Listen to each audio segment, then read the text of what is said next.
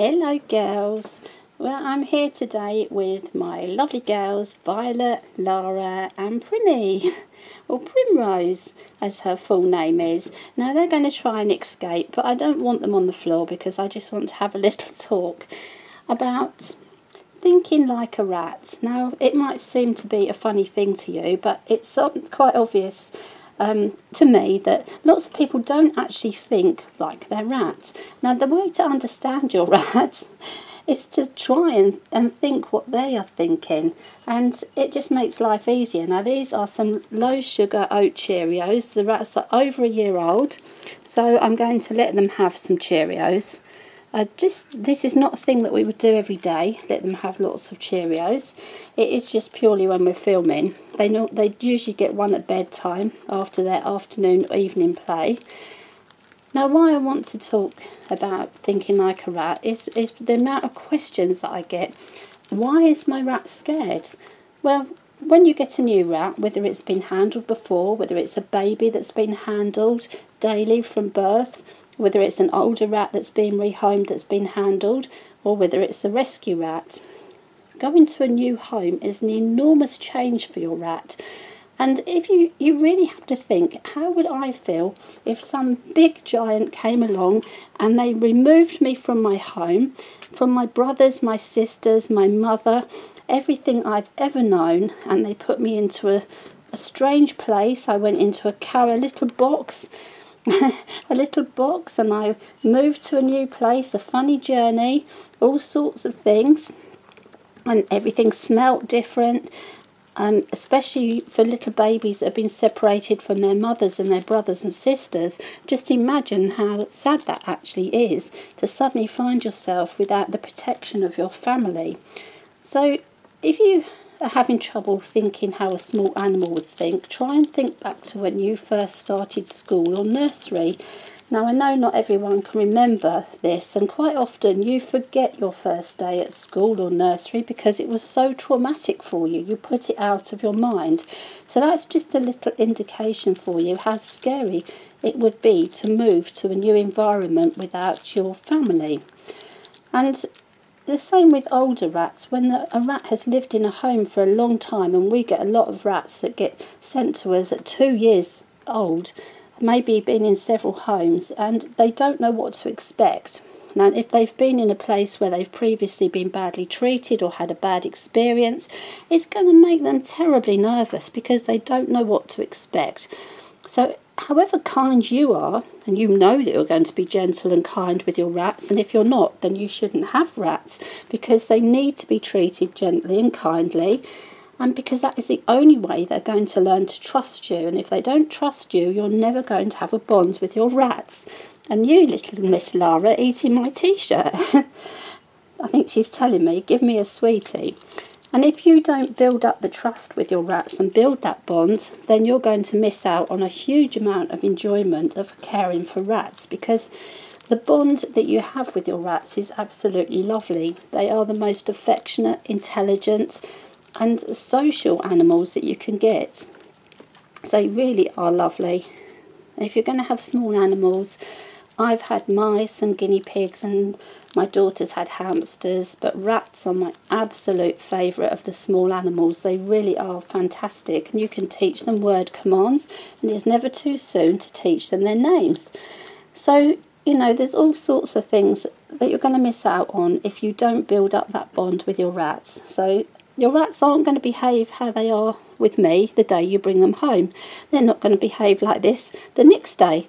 It could take several days, and the older the I'm being swarmed here by rats. The older the rats are, the longer it's going to take to actually build that bond. So you can't rush things. You've got to take things very slowly. So, you know, when you meet somebody new, you might like them, you might dislike them instantly, but the thing that you're not going to really know that person until they've proved themselves to you, that they've proved that they're kind and trustworthy. And so it's the same with animals. They need to learn to trust you. And the only way they're going to learn to trust you is if you're very kind and gentle and consistent in the way you act with them. So every single day you're going to have to sit with your hand in the cage and let the rats come to you. Now, I've got other videos on older rescue rats or rats that are known to bite, but if your rats are baby rats, you get over the fear that they may nibble your fingers. Yes, they may nibble your fingers, but it's baby biting. They're just testing you to see if you're edible. They're not actually drawing blood. They're not actually hurting you. Their nip might be quite strong. It might be harder than you think. But if you pull your hand away as a rat starts to nibble you, they're going to think, oh, it's food, it's live. And they are going to, instinct is to jump after that piece of food. Look, Primmy, instantly follow the food. So, you know, that is what's going to happen. So if they've got hold of you and you pull your hand away, they're going to come with you. The best thing is to keep your hand still when you're getting to know rats. Move your hand and the rat will follow you. Keep your hand still and they will just sniff you or gently nibble you. Good girl. So that's the thing to do, and let them get used to your smell. Now, the other thing people don't think about is if they wear perfume or hand cream. So you need your hands to smell the same every time you handle your rats. So what I would do when I handle my rats is I wash my hands with an unperfumed soap, and I will make sure that my hands always smell the same. Always use the same brand of soap, and something like Simple soap, or preferably one that hasn't been tested on animals. So tend to look for something that's unperfumed from Superdrug or another company that produces cruelty-free products, because I like to only use cruelty-free. And you would then sit with your hand here, so you're consistent. So, you know, rats get used to your routines as well. So it's very important. The more time you spend with your rat, the quicker they're going to get used to you. And, you know, they're absolutely a joy having rats. They're wonderful when they've been handled every day and they've bonded with you, they've been socialised. They're the most fun, and these girls just want to play on the floor, but I'm not set up for floor time play at the moment. So I'm going to keep you in your house, yeah, just for a minute. And the other thing is, I'm giving my rats treats today, but this is purely an occasional treat, a few extra Cheerios, because I want them to stay with me. Now, females especially, very, very active, so they're going to be off and exploring. Now, baby rats do not need treats. So if you think like a rat, you're going to think, if the rat only associates you with food, then that's not a good thing. They need to associate you with fun and kind and gentle, and you don't need food to bribe your rats. Please stop chewing my t-shirt, Laura. Pop you in there because you're chewing my t-shirt. They need to just associate you with you and not with food. Now, it's fine to give little low sugar, low fat treats to older rats, but when your rats are growing, they are going to fill up on sweet treats. So you think like a rat, they're like a child or sometimes an adult. You want the nice sweet treat, but you don't always want the boring food, especially children. So your rat is going to eat the treats. If you feed them treats, they'll keep eating the treats, because they will then get used to eating treats, and they're going to want that all the time, and they're not going to want their food. And then they won't get the nutrients that they need. So just think to yourself, about forming good habits with your rats. Now, rats get used to your routines, as I've said before, and handling your rats is the most important thing. Even if you're not getting them right out of the cage, to sit here and handle them every day. So mornings we check everyone's okay. And afternoons they come out for playtime, evenings they come out for cuddles, and because I'm at home I tend to get my rats out lots of time just for a little quick cuddle, or I'll sit at the cage. And that time that you spend with them is the most important thing for a rat. They've given up with me now because I've stopped giving them sweeties. They've probably got a little stash inside somewhere. But no, just really, you have to think all the time when you're planning your house, how to make your house safe. You have to think how your little rat feels. So a little rat is going to be quite scared. It's all going to be very strange. Your rat may start nervously sneezing. Now, that could be a stress sneezing because they're upset. It could be something to do with the change of environment, and I've mentioned many times, if your rat persists in sneezing after a couple of days, your new rat, then you must get them checked out by the vet because they can develop nasty respiratory infections. Now, also it could be the environment. So we've got videos on why your rats are sneezing.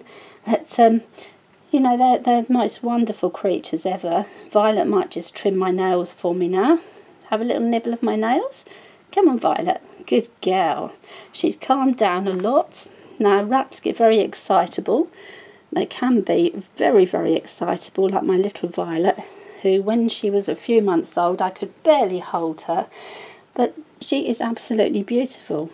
So I think I will talk more about actually setting up the rat house and playtime in a separate video.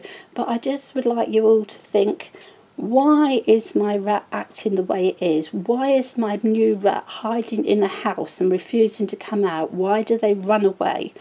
When I put my hand in the cage, it's because they don't know you. You're big, you're new, you're strange. Compared to a rat, you are a giant. They don't know you. They're naturally cautious. Although they're inquisitive, until they get to know you, they are going to be cautious. So just think very kindly how you will treat your rat. Just imagine you were the tiny rat in this new strange environment with new people. And just do everything you can, so avoid sudden noises, sudden movements, keep your hands smelling the same, spend as much time as possible and let the rats come to you. With baby rats, within a couple of days, they should be crawling up your hand and crawling up your arm. Keep your hands still. The rats will then know you are safe, you're predictable, and I think that is the absolute only way that you can really get the bond going quickly. You need to be consistent, and it is worth the time that you put in. Extra time in the first 2 weeks that you have your rat means the bond forms sooner, the fun starts sooner, and just everything is so much nicer for the rat. And your main aim when you get a rat is happy, healthy and safe rats. They're not there for you, you are there for them. And that's how it should be with any good parent, whether you're child's parent or an animal parent. It's not about what you want. You have to not be selfish. You have to think what is best for your rat. So just learn as much as you can about rats and rat behaviour. Observe your rats. See, my rats, they're done with me now. Done with me now. They realise they can't go on the floor. But just, just let the rats come to you and things will work out. And when you have older rats that have been handled and had good experience, it won't take them long. They're naturally going to be cautious for a little while. So it's very much the same as baby rats. Just let the rats come to you, sniff the back of your hand, keep your hand still. Don't dive your hand in the cage, because older rats have been territorial sometimes. They, more protective of their homes. They're a bit bigger. They've had different life experiences. And rescue rats who are bitey, I've got a separate video on that, so I'm not going to talk too much about that in this actual video. But I think you really need to take special care, and don't expect an older, nervous rescue rat to be your friend tomorrow or next week. Sometimes it will take several weeks, sometimes it might take several months, but always let the rat come to you and work at the rat's pace. Nobody likes to feel pressurised. And it's like the old thing, you can't choose your family, but you can choose your friends. Now, rats have no choice about where they go, so they're pushed into situations. They end up wherever they end up. It's potluck whether they have a good home or a bad home. And it's up to you to make sure that that home you're providing is the best possible home you can. If you're not able to care for rats properly, then don't have them, because it's so traumatic for a rat to move home. And people think, that, well, rats are all right, they adapt. But they're such sensitive little creatures, they're not going to adapt to a new home straight away, however kind that new home is. And although a lot of rescue rats do end up in better homes, sometimes the people give up on them. And that, to me, is the saddest thing in the world, is to give up on a rescue rat that's already in the second or third home, because they're the most beautiful creatures. So just always remember, don't just think about yourself, think about the actual rats you're caring for, and then you'll all have a happy experience. and it really is the most wonderful thing to have a little rat that bonds with you and wants to be with you. Now my poor girls have given up on coming out. They've realised this is not a coming out playtime, but I will be getting them out later.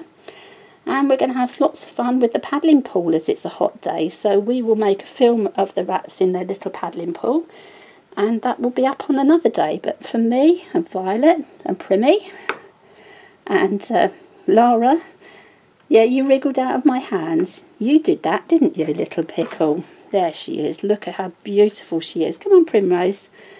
But it's going to be lots of fun here. Playtime is my absolute best time of the day, and that brings a whole new load of things to think about, of keeping your rats safe, and we will talk about that a bit more on our next video.